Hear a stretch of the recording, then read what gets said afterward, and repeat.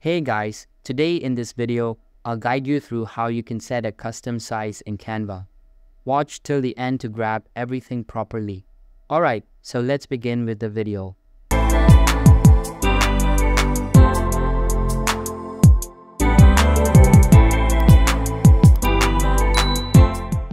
First things first, open any preferred browser and search for canva.com.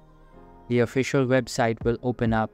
Simply sign into your account and all of your recent projects will be displayed. Now, click on the Create New Design button at the top left corner and you will have various sizes to choose from. You can choose from all of the available templates and sizes.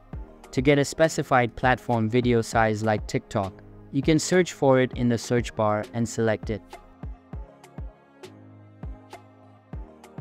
To get a custom size, simply click on the Custom Size button at the home page or in the Create Design menu. Then, you will need to enter the width and height of your preference. You can select the format of the resolution if you want, and then click on the Create button to apply it.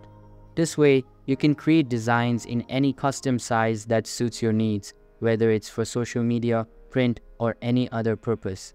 Canva makes it really easy to get the exact dimensions you require.